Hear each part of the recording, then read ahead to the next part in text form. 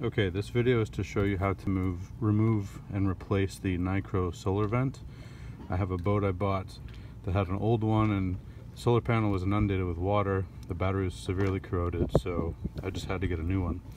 I'm already partway through this, but basically there were 3 or 4 screws on top. You pull off the solar part and that exposes the actual vent underneath, and I've taped over this with duct tape just to keep the rain out, since this has taken a few days for me to find the right parts.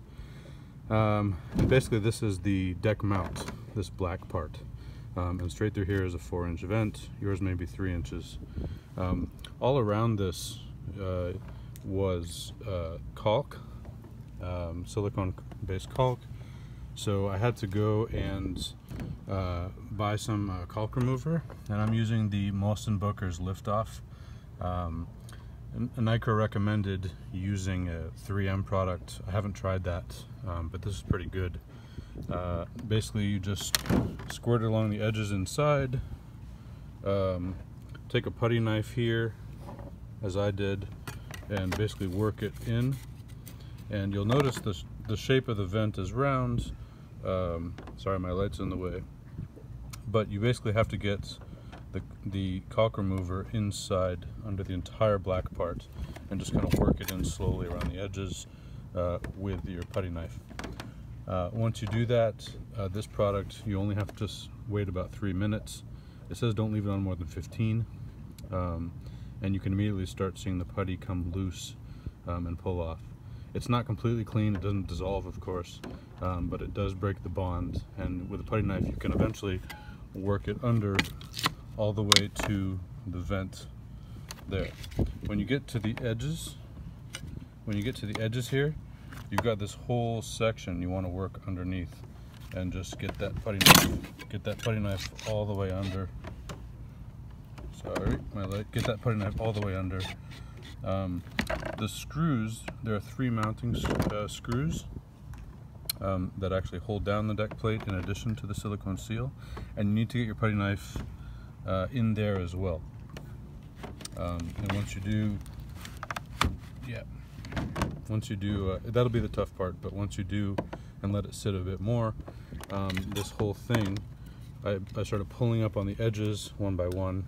Of course wear gloves. I've already done the work, most of it, so I'll just show you. But once you've done all the work, this whole part should remove like that. Alright, so that's step 1 or 2. You can see some of the shards or the pieces of putty that came off, and this is a giant mess, so next step will be cleanup. Okay, so got my gloves back on. I'm going to move that piece out of the way, and I think the next step is I'm going to take the caulk remover again, and just spray a little bit. Oop, I got some inside. I'm going to spray a little bit around the edges here, make sure it doesn't drip in,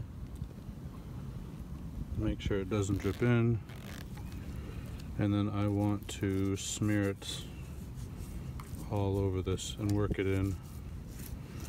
I should tape this from below, that's what I should do, but I'm already started. My battery's dying, so it looks like there's some on the edges too. Just be careful not to get it inside the cabin as much as possible. And I basically want to make sure I can clean this off completely, and I'll be using sandpaper in a bit once the rest of the caulk is off and I get this scraped. Okay, so I've gone ahead and taped up the inside. Too much stuff was just falling off, and one thing I noticed was not only do we have the caulking, but there's also some silicone adhesive, which is what the Nicro manual asks for. What I was surprised though is that the prior owner, I must have added both, not quite sure why, but you can see on the inside here, he put the caulking and silicone down across the flange, so it's not just on the outside, but it's also providing a seal on the inside, so the unit can't move at all. I'm gonna have to work at this a bit more. It's really just like peeling tough eggshells, and it's just piece by piece. You can see the break off here. So I'll keep picking at this, but yeah, I think sealing off the inside has made this a lot easier.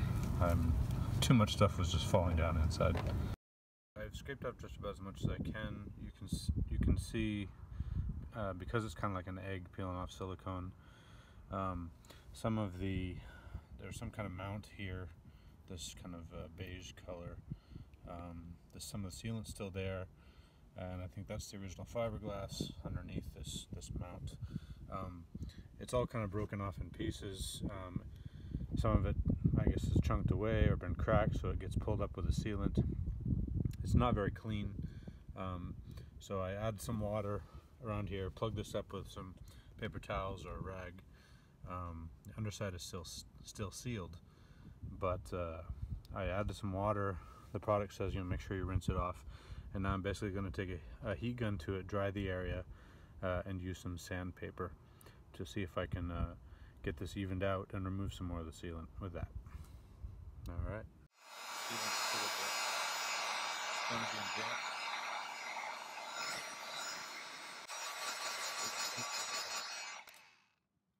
I may leave this taped up overnight to further dry, and come back in the daytime when it's sunny, as much as I would love to finish this tonight. I've got some 80 grit sandpaper.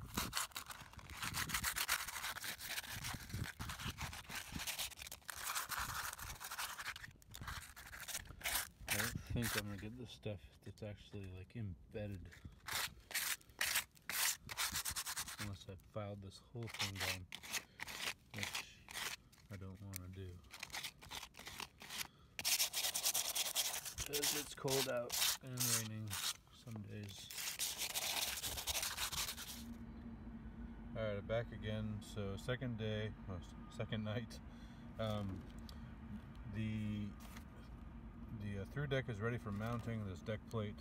One thing I just noticed, however, is on this new black deck plate, the new screw positions that hold it in place are about ½ a centimeter offset from the old holes. So we have to basically re-drill new holes, and we don't want it to be probably in line with the old holes, because right next to that's the water drain, and some of that water could flush back into that screw and set. And the old screw holes are actually still filled with sealant, so that kind of helps, but I'm going to try and offset a bit. And then when that's done, I'm basically going to clean with some acetone per the instructions, and when that's done, when it's all dried up, the last step would be to add the sealant around the base on the inside of this, on this ring here, around, and also around the flange that goes down into the hole. It cures, the first cure starts in about 1 hour at this temperature, and won't cure for 24 hours. So yeah, I'm going to see what I can do again tonight. I'd really like not to leave this as it is currently, because I've got to go away for a business trip for the rest of the week. So, all right, I'll let you know what we do. Okay, so the acetone has been applied. This has been thoroughly cleaned. There's still some things like hang off pieces here, and this part here actually broke away, which tells me that this kind of ceramic, or I'm not sure what it is, it's not fiberglass, but it was laid in place to kind of even this out. So one thing I'm going to do now that I've got my marine adhesive sealant fast cure is fill in these edges to even it up, and that'll also set in the holes where the new screws are mounted, and I'll make sure to fill up the old ones as well. I'm basically going to make this nice and even, and then on the unit itself, we're going to make sure we add the sealant here at the flange, where the plate meets the part that goes in the hole, in the deck. Alright, so once we do that, I'm going to set that in, So this whole part should be covered with the sealant, as well as, I guess, well, it said 7 millimeters, so 1/4 of an inch. It's approximately where the holes are, so I'm just going to fill up to the holes and get a nice seal going around, and make sure that it's even. And yeah, and naturally if I coat the inside of this, it should coat the inside of this part, kind of where you see the white sealant from before. All right. Okay, so she is sealed and now setting. This stuff is super hard to get out of the tube. I could have helped myself by trimming off one size larger on the tip. That's a lot of really tough product, and going through that little, I clipped it off at the first part.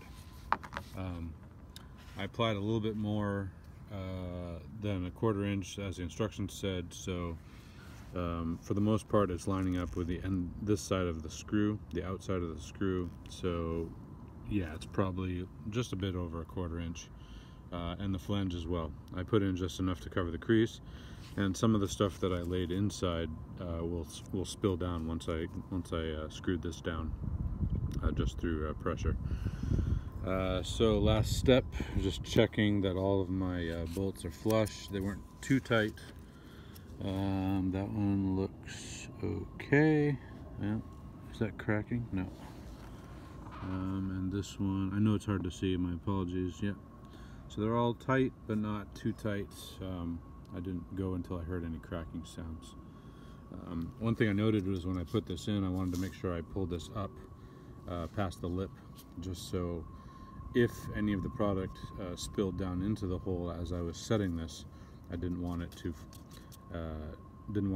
get on the edges of this, which is coated with some kind of grease on the inside, and prevent me from being able to open and close this hatch. So if I look on the inside, I don't see any spillage, and I can check from below as well, but I'm pretty sure it didn't. This stuff is super thick, and it says it sets in an hour in 70-degree weather or 90-degree weather. No, it's 70.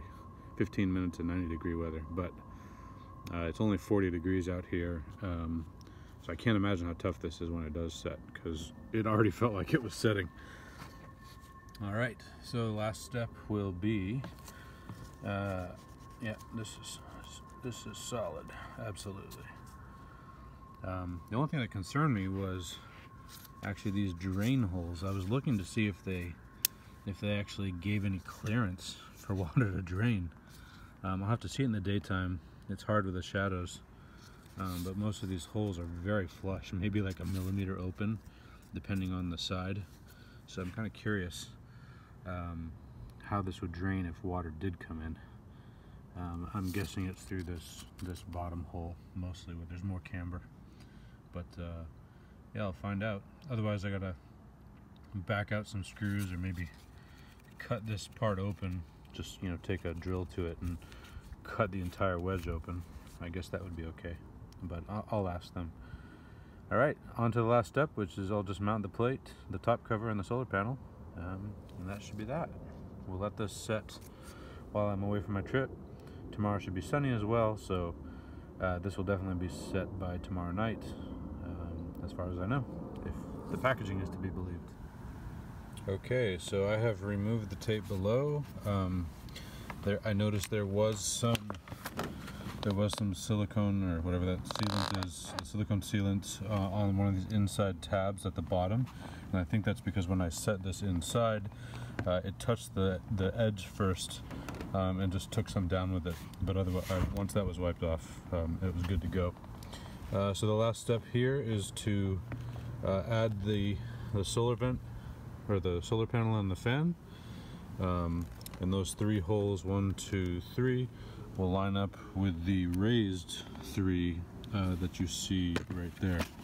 1, 2, 3. And once that's in, I just put in these 3 screws with O-rings, and off we go. All right, so there's the finished product. Not bad. So I tested all the sides. She doesn't lift at all. The only thing I noticed when putting this on was, and I'm guessing this is because of the camber, I'm glad I didn't over tighten anything on the inside on the deck plate, because depending on which ones you do first, 1, 2, and then 3, the third one will always be a little bit off-centered, so I had to almost kind of like push it over so it could find the hole, the matching hole there. But it's on, and it's not terribly tight, just kind of finger tight. And there she is. Beautiful. Yeah, I made a mistake. These are actually the water drains here. It's not the black on the inside. Although I guess those would drain microscopically if water came in and went over the black plates. They could drain out that way. But yeah, very nice. Can't wait for her to get her charge. They say it's going to be 24 hours in the sun, 24 to 36 hours in the sun, and then she just comes on. So I think I'm not sure, there's a push button underneath. I'm not sure if it's which one is on or off, but I'll leave her off if I can while I'm away for the trip. Alright, the solar vent is installed. I came back from my trip, and let's turn it on. Well, let's test up the off part. That seals it, and then we'll pull down again to open it. It's the green water vent. So I guess if it's splashing around out there, you can close it. Just make sure there's absolutely no water coming in. There's a button up here, if you can see it. You just push on that. Yeah! It works! Let's go topside. Alright, there she is, and looks great. She's actually on. Can't hear her. Can only hear that blasted Christmas music across the marina. I'm gonna do a quick water test. Right now the hatch is open down below, so I'm just gonna sprinkle a little water on top. Try to go inside. Let's check the down below. Nothing, with a little splash. Water's going down there, but nothing coming on here, and that's with the hatch open. So anyway, yeah, wind and stuff. I'll be curious to try, like, how when you actually have to close it, how bad it has to get outside. But yeah, that dousing seemed fine, which is more than what rain would do. All right, thanks for watching.